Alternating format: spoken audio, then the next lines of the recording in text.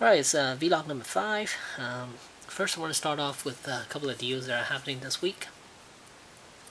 One interesting deal I saw was over at Best Buy.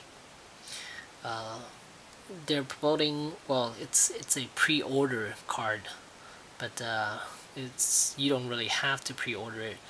I mean, basically, over at Best Buy, they have these film sale of episode 3.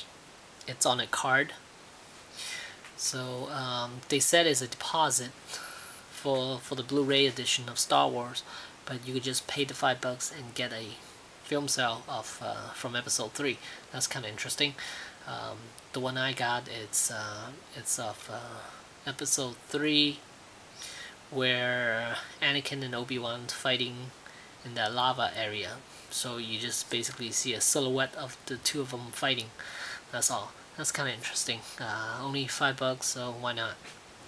And then over at Toys R Us, if you plan on buying a Madden 12, you could head over to Toys R Us and then get a McFarlane football figure for free. Because I guess the deal is if you buy the game, you get a figure for free. So that's kind of cool too if you're interested in buying Madden 12. Next thing I want to talk about is Hot Toys. Over at Sideshow, they released the price for the '89 Batman, Michael Keaton, and the Jack Nicholson Joker. The prices are a bit high. The Batman's $240, the MSRP, and then the Joker is $265. Before, when they did the Dark Knight Batman, the DX Batman and the DX Joker, the Heath Ledger one, they were both under $200 each. But now they want $240 for the Batman and $265 for the Joker. That seems a bit high. I mean, accessory wise, they're not a whole lot more than what I could see.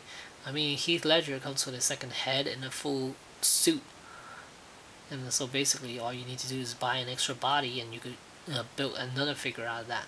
But with the Jack Nicholson Joker, you can't. It's just a whole bunch of accessories with the coat, which I don't think it's worth $265 though. Then the Batman, it comes with 3 separate mouthpieces. I mean, the same as the Dark Knight one, and also got that moving eye thing.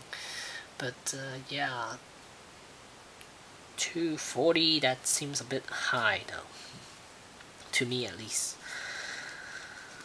Alright, next thing I want to talk about is a couple of questions I got from people.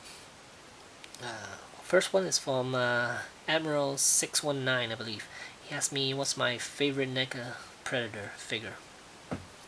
Currently, the ones they release, I would have to say Valconer and the classic Predator with the mask on.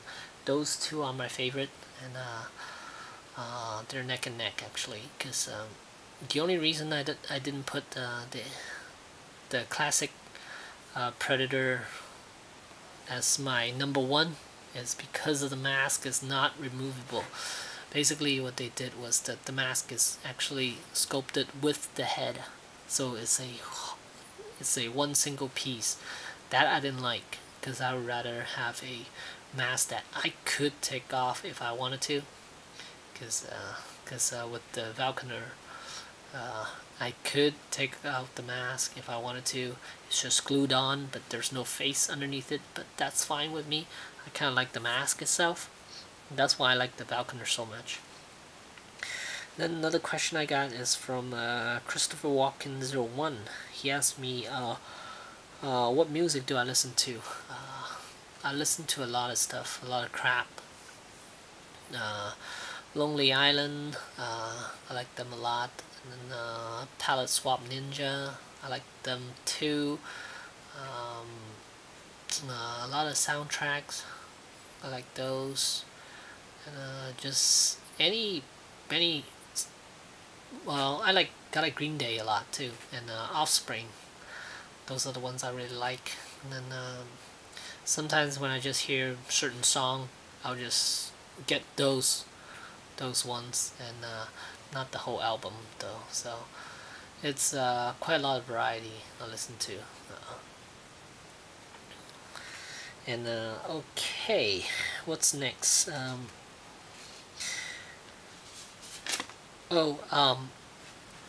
I saw a couple of people started getting those new Halo stuff. The Halo Combat Evolved Anniversary Edition, whatever you want to call it, the Anniversary Edition figures from McFarlane Toys. A couple of people already reviewed them, and they aren't the advanced wave, they're the regular wave. So a couple of reviews that I've seen are Master Chief, the Halo 1 Master Chief, the low polygon one. You could check out a review from Halo Reach Reviewer. He has that reviewed, and also the Dutch, the ODST Dutch character reviewed as well too. So you could check out those two reviews from him, and also Mega Luigi 33, I believe, also reviewed Dutch as well. So go check out those reviews. Then something that happened to me this past week. I went to IndyCar racing Friday and Saturday. Friday was for the practice, and then Saturday was for qualifying.